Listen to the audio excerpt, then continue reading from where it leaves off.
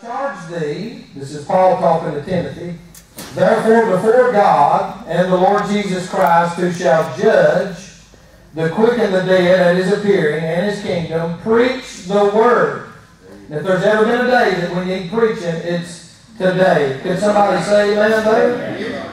Be instant in season, out of season. That means when you feel like it and when you don't. Reprove, rebuke, exhort. 2/3 of preaching is reproving and rebuking, 1/3 exhorting. And I love all three, and I need all three, but I need more correction than I do need exhorting sometimes. He says, with all long suffering and doctrine. Verse 3, here's why. For the time will come when they will not endure sound doctrine. In other words, they don't want to hear the truth, but after their own lust shall they heap to themselves, what's this? Teachers, having itching ears.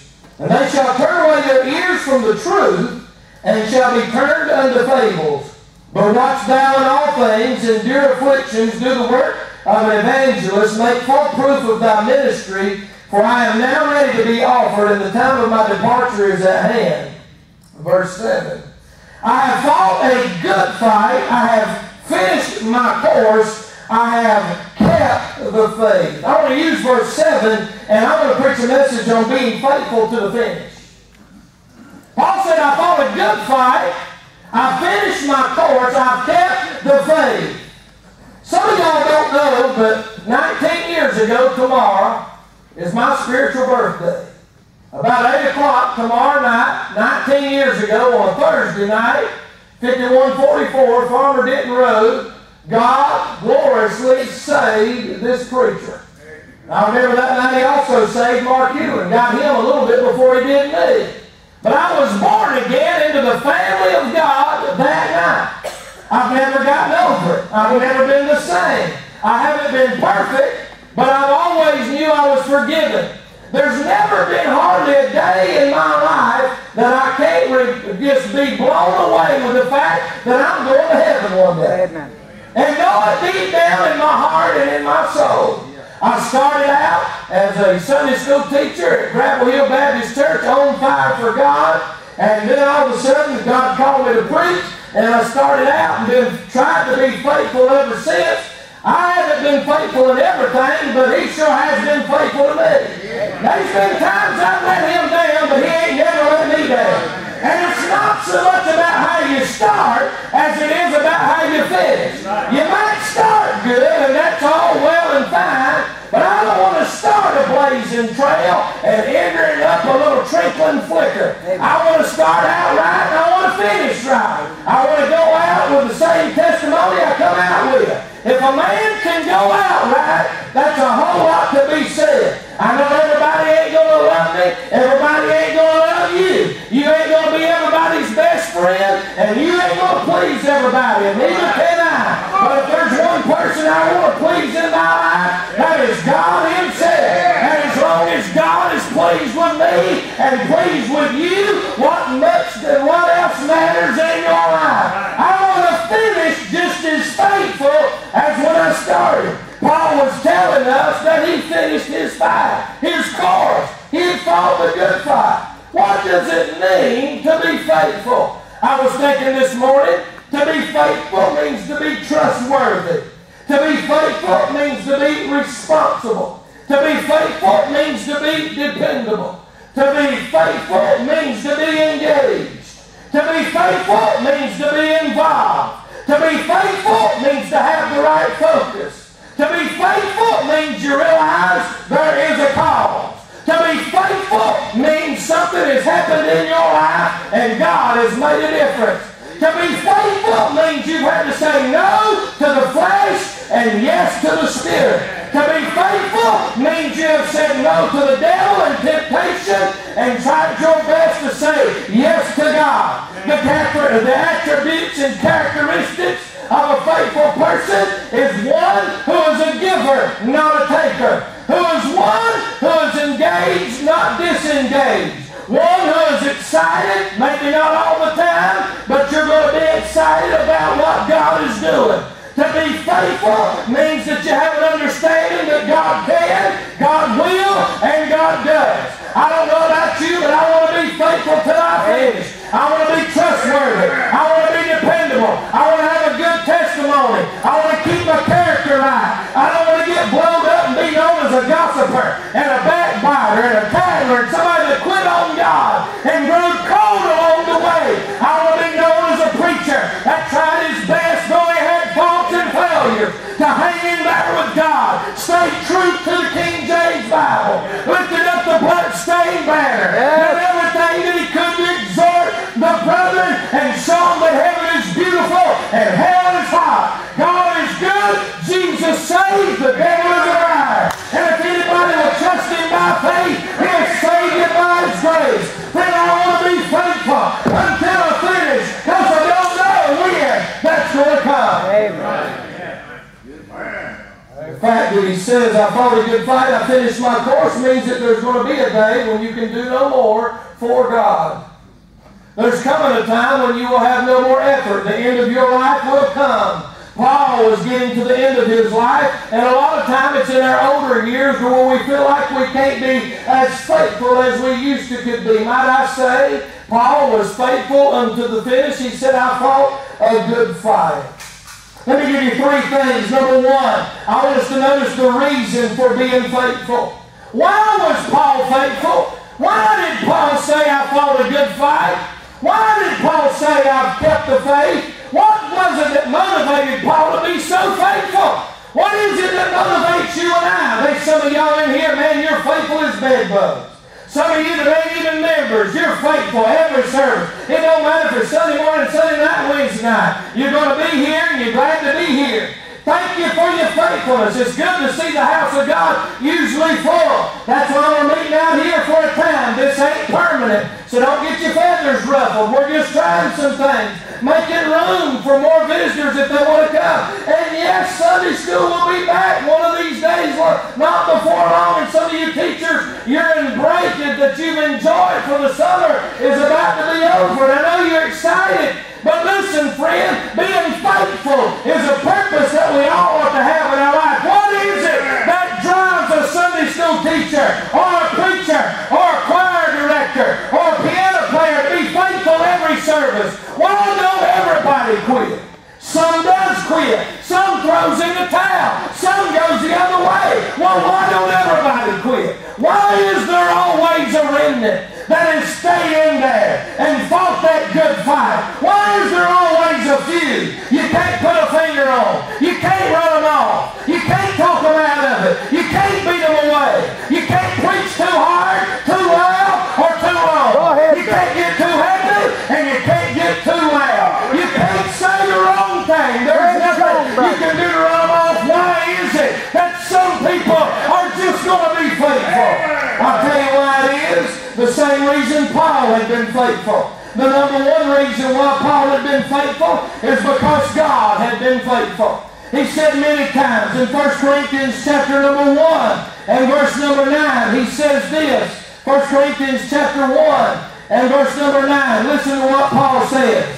He says here, he says, God is faithful, by whom you were called into the fellowship of his Son, Jesus Christ our Lord. In chapter number 10 and verse number 13, Paul reminds us again of God's faithfulness. He says in verse 13, he says, there is no temptation taking you but such as common to man. But God is faithful, who will not suffer you to be tempted above that you're able, but will with the temptation also make a way to escape that you might be able to bear. He says in 1 Thessalonians chapter number 5 and verse number 24, he says this, he says, but faithful is he that calleth you, who also will do it. He says it in 2 Thessalonians chapter number 3 and verse number 3.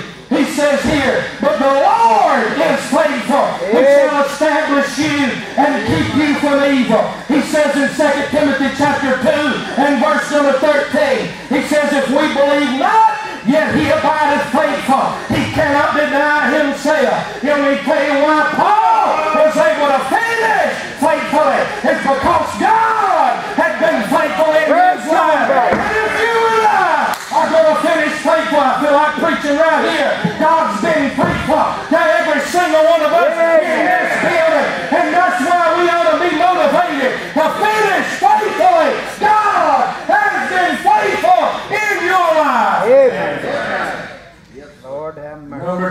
The second reason for being faithful. Paul had been faithful because God had been faithful, but Paul had been faithful because groceries had been furnished. Oh yeah.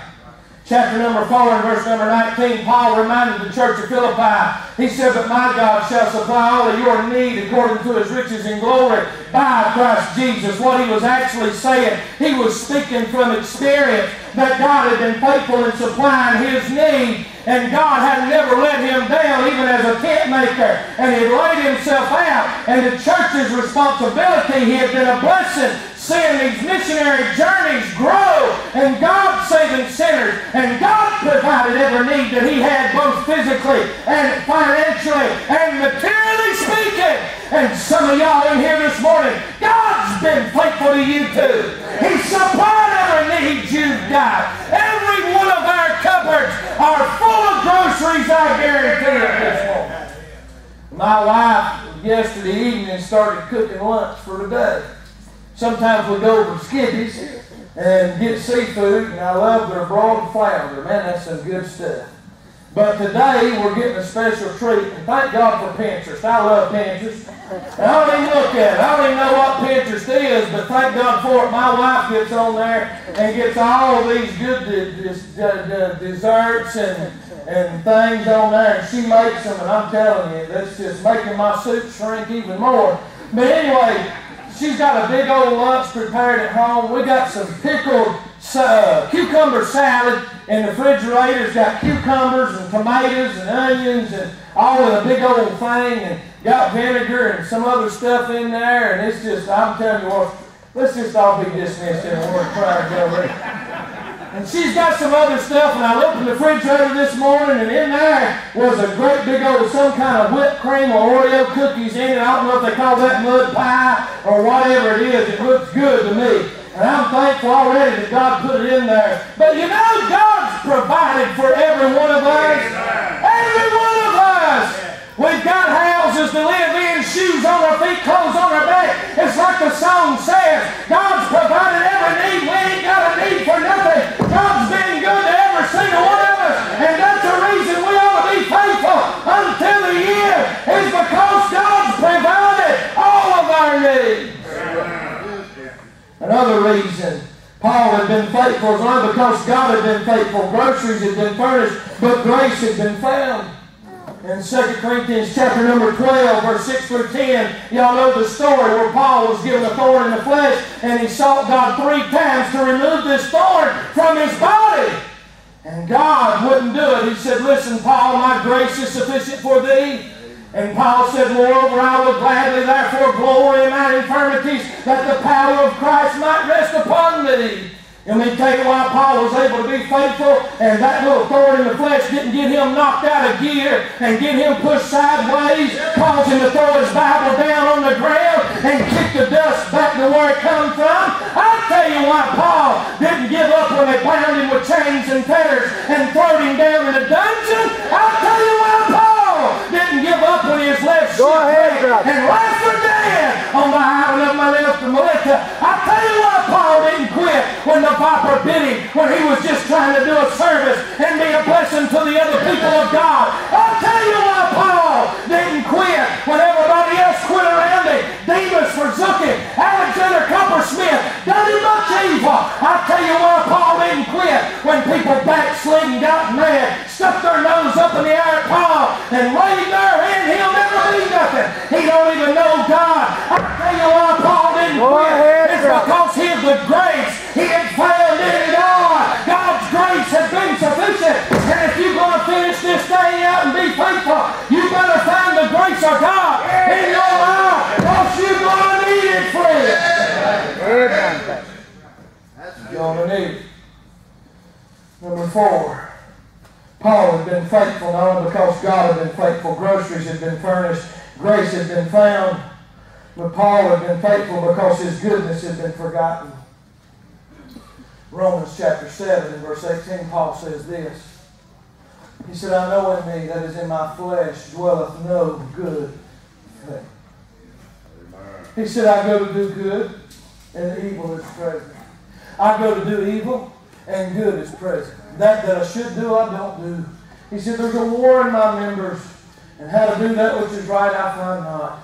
He was worn, and he realized there wasn't nothing good about him.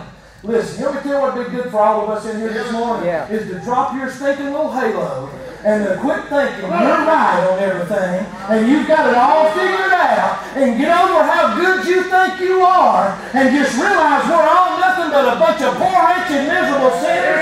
And but for the grace of God, you'll never make it to the finish line until you forget about how good you are.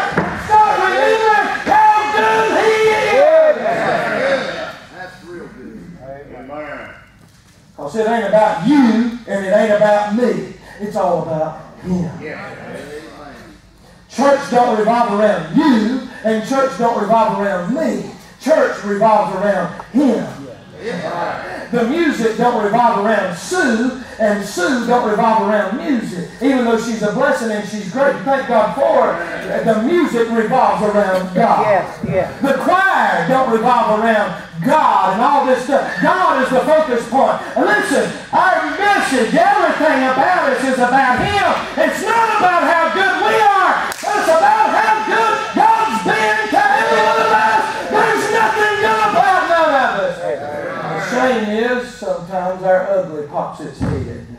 Yeah. Yes, it does, brother. That's just proof again that it's not about you. Look at your neighbor and say, it ain't about you, it's about Him.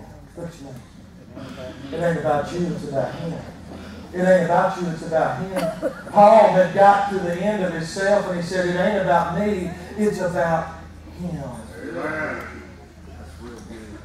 That's a reason for being faithful. The reality of being faithful. Let's go back to 2 Timothy 4 and verse number 7. The reality. Paul, in his all reality, had been faithful.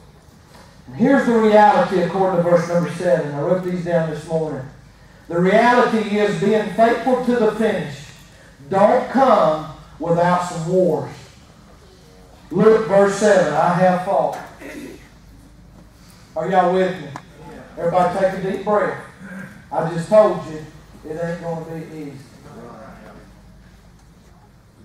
If you're going to be faithful to the end of this thing and the end of your journey and the end of your course, it ain't going to come without a few battles. And who knows in what way they're coming. Spiritual, Yes, sir. marital, kids, money, whatever it comes, it's going to come. And you're not, but you're going to have to be faithful. Yeah. Being faithful to the finish, it don't come without some wars. Paul said, I fought. Yeah. Let me ask you this, are you willing to fight to the end? Come on, preacher. That's good. That's good, Pastor. You're going to have to battle some things in your life to be faithful to God. Yes, you are. Amen. Yes, you are. It's hard being faithful to God. It ain't always easy. Amen. You're going to have to get in some battles, and it ain't going to be easy. Listen, you are not going to finish this thing without some. That's true, Pastor. Brother Ron, you're going to have some battles to fight. Just keep being faithful. Paul said, I fought. In other words, he didn't quit when the going got tough. He kept on going, Brother Eddie. He was going to stick in there. He's struggling, no doubt. When you're fighting, you're struggling. He says, I'm in a war, I'm in a battle, but I'm going to keep it on, keep it on. Amen. There's going to be some struggles, some battles, Yes, they some are. wars, some explosions to come in your life. What are you going to do when the battle comes? Are you going to retreat? Or are you going to be like a good soldier and stand and having done all, stand? Good. What's this? The reality of it is, we're talking about the reality of faithfulness, verse 7. The reality of being faithful is that it don't come without some wars, but it don't come without some wounds. Watch. I have fought a good fight. You ever seen anybody in a fight that didn't get wounded? Huh? Yeah. How many of y'all have been wounded? Sure. Everybody in here. I'm not talking about physical, I'm talking about spiritual. It don't hurt. It don't feel good. I had physical wounds, Brother Shane, that healed a whole lot quicker than spiritual wounds. Yes, sir. It hurts getting wounded, especially when all you're trying to do is be faithful. Amen. Good. And it don't feel good, but there's going to be some wounds to come. It's coming. Jesus even said this. He was wounded by his own friends. Sometimes those wounds come from work, might come from a wife.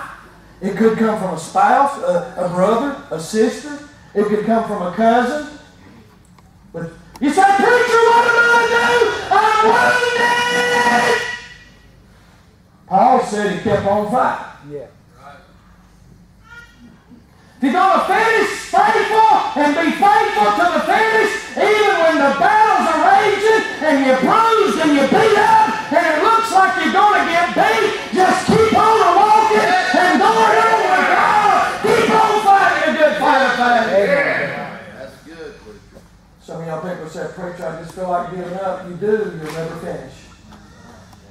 The ones that finish the battle are not those that fight the best. And just because somebody finishes the battle or finishes their fight and their course, it don't mean that they was never knocked down. It means that they just kept on getting back up. Yeah. That's good, preacher. That's good. Never seen anybody in a fight what it didn't end up eventually on the ground and wallowing around. You don't stand up and fight all the time. Sometimes you're on the ground.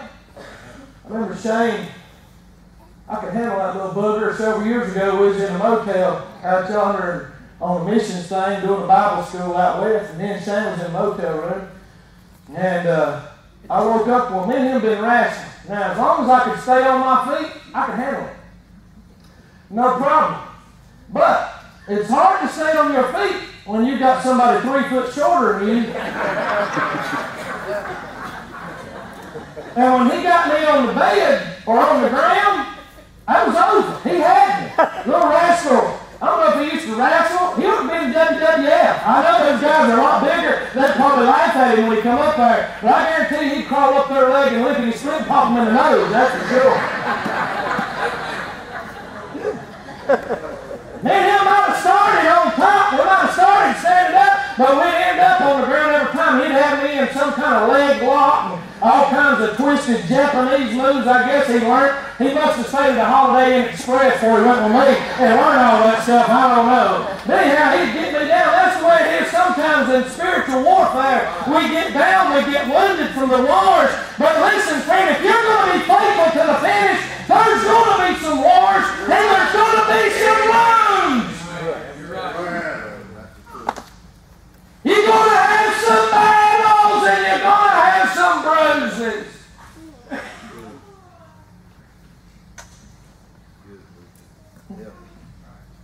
You know what I found out? Before I got saved and before I started preaching, I was pretty much everybody's little buddy. Couldn't do no wrong unless I shot the dog or cat. I mean, it was the way it was. But isn't it amazing how after you get saved, the battles come? Yes, sir. Right. The wars, the bruises, and the hurt, and the pain. I got to move on. Watch this. According to verse number 7, the reality of being faithful to the finish don't come without wars, it don't come without wounds, but watch it, don't come without wrong. Notice he said, I have fought a good fight. So he didn't say I fought a perfect fight, he said I fought a good one. So you know what that means? If he didn't fight a perfect fight, that means he made some mistakes. Are y'all with me? We all make mistakes, do we not? Amen. Guilty. I've been sometimes one of the world's worst, and honey, you better not say amen right there. But there's some mistakes. Let me say some mistakes I didn't make. It wasn't a mistake when I asked Jesus to save me, and it wasn't a mistake when I asked Melissa to marry me, and it wasn't a mistake when I had 2 youngins. Amen. Now she might think otherwise. It was a mistake when she married me. Just don't mention it in public, okay? Paul said he fought a good fight. It wasn't a perfect fight. So that means he made some mistakes. We all make mistakes, every one of us. He didn't say fight a perfect fight, just fight a good fight. words. If you do something wrong, admit it. Yes, that's one of the hardest things. If you do something you know you shouldn't have done, you get forgiveness for it, say I'm sorry, and you go on. Ain't nobody perfect. I mean, my goodness, we all make mistakes. Right. It's just hard for us to accept the fact that I might have made one. Because usually we see everybody else's wrongs, we just don't see our own. You're exactly right. Are y'all with me? We see everybody else's unfaithfulness, but we don't see our own unfaithfulness. Yeah. Good preacher. Let me say it again. We see everybody else's unfaithfulness, but we don't see our own unfaithfulness. You're not going to be perfect. That should tell us parents something too. Don't expect your kids to be perfect either. I think sometimes we put so much on our kids that we expect them to be perfect. Sometimes I've been too hard on my youngins. They're going to make some mistakes. I know they're going to make some mistakes. They got their mama's blood in them. It's just going to happen. I'm glad she's got dinner already cooked. No, I know my girls ain't going to be perfect. Don't expect them to be. Neither is yours. Amen. I'll tell you what we ought to do is make a commitment right now. I ain't going to expect your youngins to be perfect if you don't expect mine to be perfect. What about that? Deal? Huh? I won't expect your marriage to be perfect if you won't expect my marriage to be perfect. Is that a deal? Amen. Almost everybody. Wayne, you didn't say amen right there. Now, I don't know. It's the first Sunday I've seen you in a while. You might need some preaching on this right here. Still got your wedding ring on, though, and there is a cross. That means you're crucified. Right? He said he fought a good fight. That means he made some mistakes. He wasn't perfect. You know what? I've got to admit that I've made a lot of major mistakes as a preacher. Me too. I'm doing the very best I can. Somebody asked me the other day, Jody, what are you going to do about this? Preacher, what are we going to do about this? Preacher, what are you going to do about this? I don't know. I'm just trying to mind God.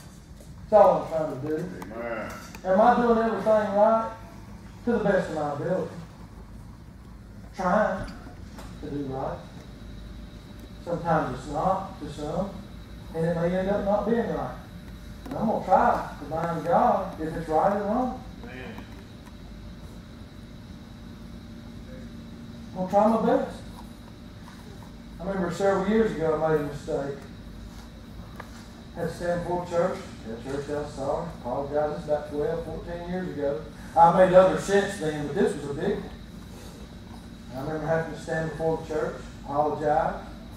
I said, how can I preach on open forgiveness if I don't stand up and admit I'm wrong too? That's right. You know what it all boils down to is this. If everybody would help everybody be faithful to the finish, that would be a whole lot better. That would be good. That would be good. If we just help one another be faithful to the finish, not get our feathers ruffled, get upset and mad at everything that don't go just right, and just help one another be faithful.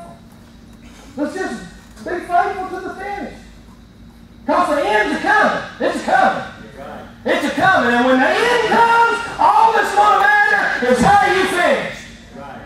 And I don't want to be a hindrance to anybody not finishing right. I want to be an encourager and an exhorter to help you finish right and fight the good fight of faith. Amen.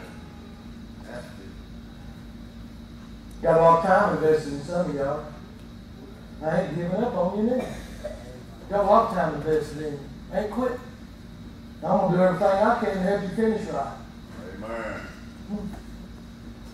What's this? The reality of being faithful. We're about done. Y'all go home here in a minute. The reality of being faithful is this. Finishing faithfully don't come without some wars. He said, I fought. It don't come without some wounds. He said, I fought the good fight. It don't come without some, what was that other thing? Wrongs. Some wrongs. He said, I fought a good fight. Not a perfect, but a good one. But then it don't come without some worship. He said, I've kept the faith. Huh? If you're going to finish right, you're going to have to learn how to worship. You're right, brother. If you're going to stay in this thing to the finish, you better be worshiping Him. Amen. never finish without true worship in your heart toward the Lord. I believe that. Let me give you this last point and I'm done. We're going home. We've seen the reason for being faithful, the reality of being faithful, the results of being faithful. He said, I finished my course. There's a payday someday coming. It might not be now. It might not come as quick as you want it, but there's a payday coming someday. Being faithful to the finish. A few things, watch this. Being faithful to the finish will help, first of all, our conscience.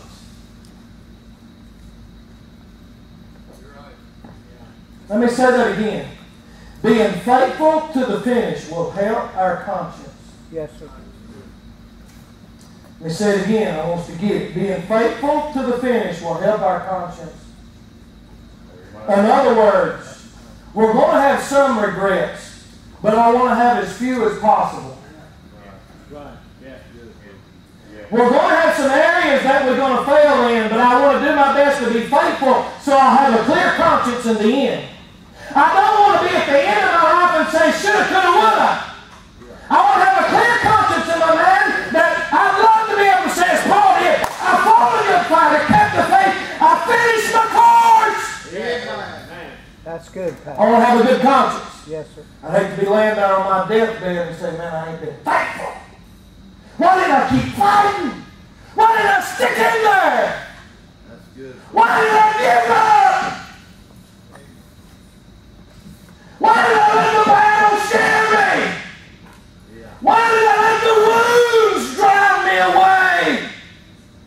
Why did I let, because a few strayed, cause me to stray? That's good for you. Yeah. I don't want to lay in the bed with that on my mind. I want to lay in the bed with a clear conscience when my end is up. But I've been faithful to the best of my ability. Not perfect, but faithful. Being faithful to the finish will help our conscience. Watch this, it'll help our children. Yes, sir. Let me tell you one reason why I am where I am this morning. He's right over there. He's right over there. My dad is one reason why I am where I am. I look back at everything that our family has been through over the years. And some of y'all, I'm not saying we're the only ones that's been through anything. Some of y'all in here have been through a whole lot more than we have. But I'm using my family for an example. Let me just share a thing with you. Born illegitimately, May the 26th, 1943. To a mother who left him with his aunt at 3 years old, and he remembered watching his mama drive off with another man. To having a neighbor in the community try to adopt him, and his grandma would never take him back over to their house anymore because she didn't like the fact that that woman wanted this little illegitimate son. Got saved in July the 19th, 1970. Am I correct on that, Daddy? Yes, sir. At a little Baptist church down in New Hope, North Carolina. I've seen things in the ministry happen to my dad that some of y'all would kill people over. Are y'all listening to me? Hey, some of y'all, if what happened to a preacher happened to you, you'd be killing somebody. I've seen that happen to my dad. Let me say that again. If some of y'all if people got in your face, like I've seen them get in my daddy's face, you'd be in prison today. Amen. Had 3 kids. One of the cutest little boys there been born on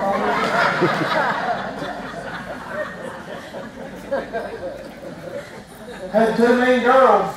They stopped with me and said, we can't improve on that. That's enough. Y'all know better than that. Don't think I'm being full of pride, picking and cutting up. Because I'm not. I know I could be a whole lot better than I am. I looked at my daddy.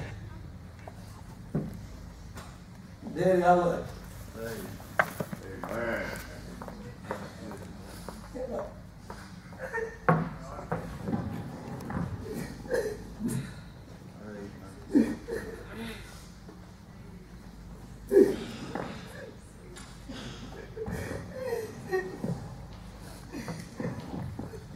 If it wasn't for him,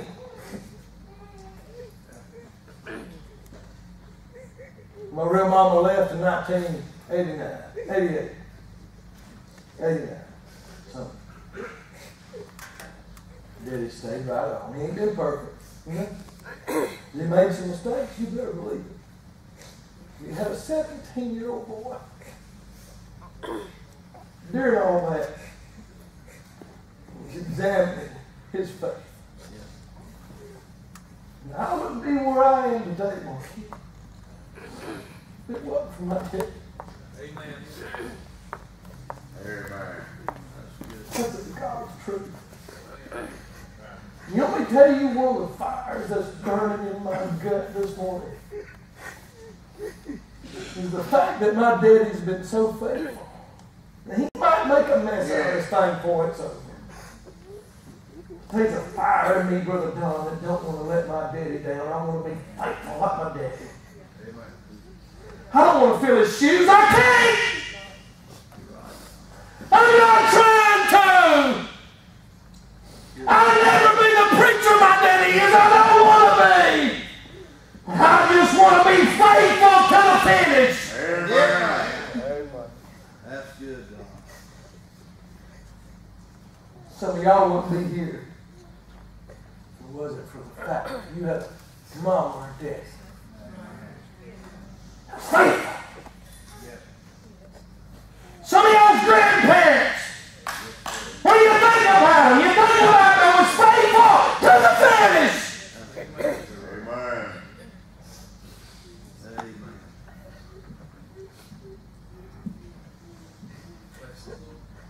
God.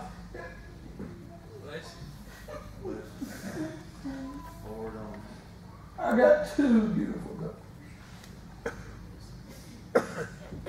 And they know I'm not perfect. They see everything that's wrong with their dad. They live with me. But they don't know. They know I don't put on no show when I come to church. Amen. The same right there at the house as I am right here. But I want one thing. Mark, for my daughters. I want to be faithful for the Yes. sake of my children. My wife and my young. Your faithfulness will make an impact on your kids. Amen. You might.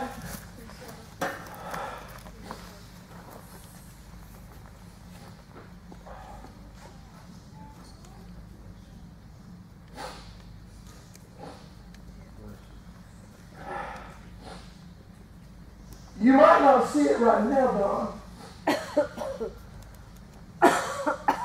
But it will. It'll make a difference Amen.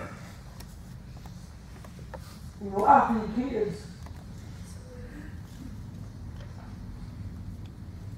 If there's one thing our children need to see today, Right. Yeah.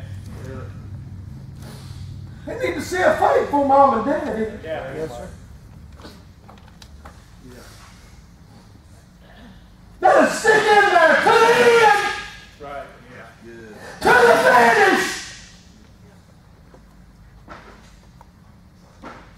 Told a guy this week.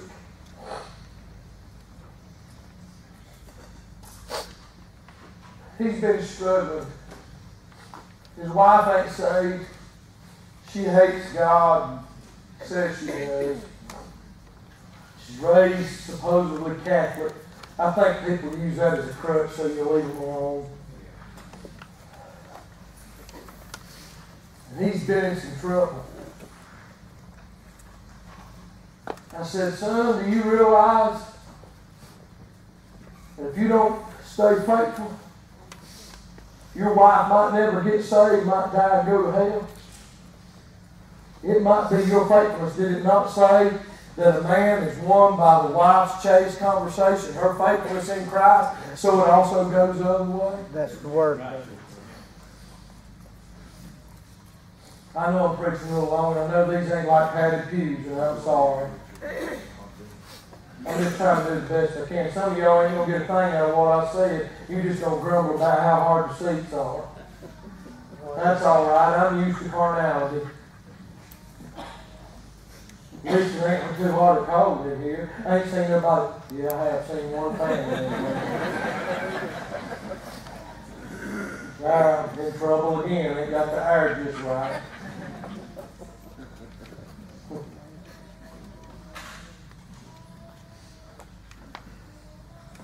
Thinking about my wife.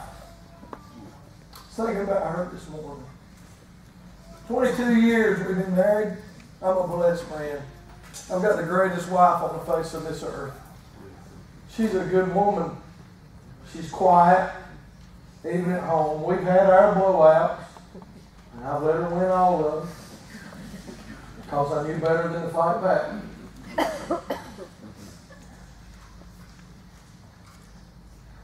I don't want to let my wife down. I don't. I want to be faithful. Amen. I was thinking this last two. The results. The results is being faithful to the finish to help your children, to help your church, that's definitely. To help your country. We talk about wanting to help America, and help our county. What about our community? And help all of us. We say we want to make a difference in the world. Just be faithful. Just be faithful. Let's all stand. I'm going to pray. Let's see that you will pray.